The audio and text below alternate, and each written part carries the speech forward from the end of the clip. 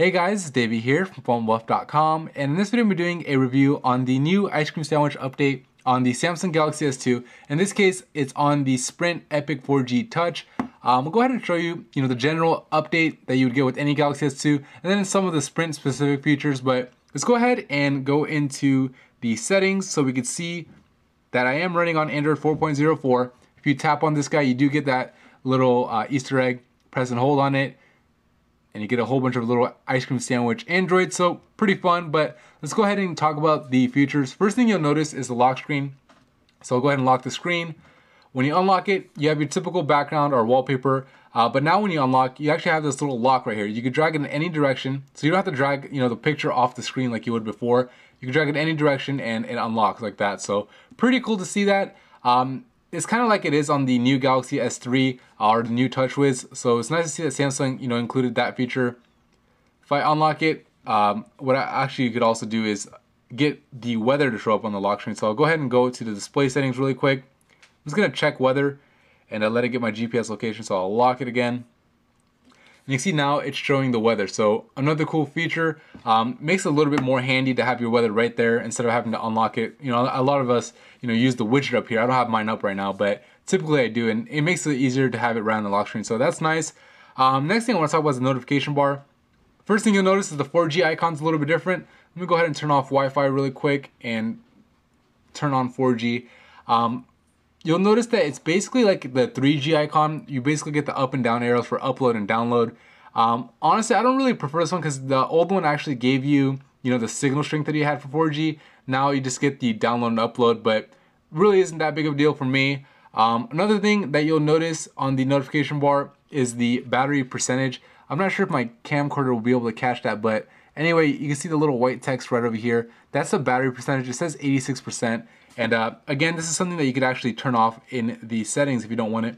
So this battery percentage icon, kind of similar to what it is on the Galaxy S3, and actually enable and disable it the same way by checking and unchecking this guy. So you see it's there, not there, and there again. So anyway, that is that. You don't have the option to go into your settings from here, which is kind of disappointing because I did like having that, quick shortcut right here, because instead of, I'd rather do that than having to hit menu and then settings. I know it's really the same thing. I mean, it's 2 button presses, but I don't know. I just got kind of used to that. So anyway, that's one thing that I like. Let's talk about the launcher. So I'll go ahead and open up the app launcher, and it looks pretty much the same as it did before. But the main difference now is you can actually go to Sprint ID. So this is for the Sprint variant, the Epic 4G Touch specifically. You can go over to what's called My ID. It's already preloaded. I didn't download it or anything, and boom, you have the stock ICS launcher, which is definitely something that I like to have. I mean, just having the choice is nice. I actually prefer this launcher, maybe because I'm so used to my Galaxy Nexus, but I know some of you guys like TouchWiz more. Doesn't really matter. I mean, doesn't hurt to have the choice. If you want to go back, you just tap on the Samsung ID and boom, you have your regular TouchWiz launcher. So that's definitely a cool feature. Multitasking, you press and hold home, and you get the typical ICS multitasking. If you wanted to close your apps out, just slide them over to the left like that. You can see I had an option for Task Manager. It moves up to the middle when you have no apps. I can tap on this and I can see no applications. I can look at my RAM, clear the memory, whatever I would do before. Let's see. Another thing is a screenshot. So before you take a screenshot, pressing the power button and the home button at the same time, and it still works, but now you can actually do the regular ICS way, which is hold the volume down and then power. So you actually have 2 methods to take a screenshot. Not really a big deal, I mean, if you're used to the home method, but sometimes, if you're pressing and holding the home button and it brings up the applications, it could get confused with that. So it's a little bit easier to do with the volume down. I actually prefer using the volume down, but anyway, that's not that big of a deal. Another thing is the swipe keyboard. So I'll go ahead and load up the keyboard really quick. Let's go ahead and load up we'll load up the calendar really quick and make a calendar event.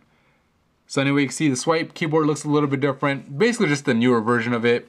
Works pretty well. Obviously, an improvement over the older one, so it's definitely going to be better. Another thing is the settings. So let's go ahead and go over to the settings. So first thing you'll notice is actually when I press the menu button, instead of having the little like 6 shortcut squares over here at the bottom, you have this more this longer little rectangular box, and it just looks a little bit cleaner. And that's the general theme with ICS. And if I tap into settings, you can see I have these wireless toggles right here for quick and easy access. honestly, it's not that big of a deal. I mean, on the Galaxy Nexus, it's a great thing because, you know, you have your settings shortcut. It's really easy to get to. But on a phone with TouchWiz, all these shortcuts are available up here. So really no need to have it over here. Of course, you have your data usage, which, you know, I'm using a lot of data on this phone. But this one's nice to be able to, you know, control your data. But if you're on Sprint, you have the Sprint, you know, Epic 4G Touch, you don't really even need it. That's why I set the limit so high, because it kept on bugging me as far as the warning. So I took that thing off. So anyway, that is that. The settings are new and refreshed like it is on Ice Cream Sandwich. I'll go ahead and show you really quick that it does have face unlock. So you could use, you know, this guy's front facing camera. It's under security, of course. So I tap security and go to screen lock. You could also set it to be no screen lock by hitting none, which is, I don't know, I mean, some people like it. That way, every time you press the power button, it takes you straight into what you want to get into. Anyways, let's go ahead and go to security and screen lock. You can see face unlock. I could set it up right now as I normally would. I'm not even going to do it. I'll just show you guys that it does work. Anyway, close out of there. But yeah, that's pretty much it. I mean, overall, you know, the update has been really good. I mean, if you don't have the Galaxy, or if you have the Galaxy S2, more than likely you already got this update. Mainly this video is probably for those of you guys who haven't got it and are considering buying this guy. Especially right now, that I know a lot of the carriers are lowering the price on it, and it's a really good deal because it's a really great phone. I mean, great camera, great front-facing camera, great screen with a Super AMOLED. Not the highest resolution, obviously, but definitely something I like. Anyway, so far, you know, I have to give it a thumbs up for the update. No major hiccups, no glitches. Only glitch I kind of noticed a little bit was when I pressed the home button. Sometimes see how the background's like grayed out? Sometimes the bottom bar doesn't get grayed out. It just, like, these little icons like show up bright and it kind of looks weird. But other than that, so far so good. Everything's working good. It's nice to be able to have Google Chrome working on here. But yeah, this is a 7-minute video just talking about an update. Hopefully it helps you guys out. If you liked it, please hit the thumbs up button and subscribe to the channel. And don't forget to visit phonebuff.com for all your latest cell phone news, reviews, and how-tos. Thank you.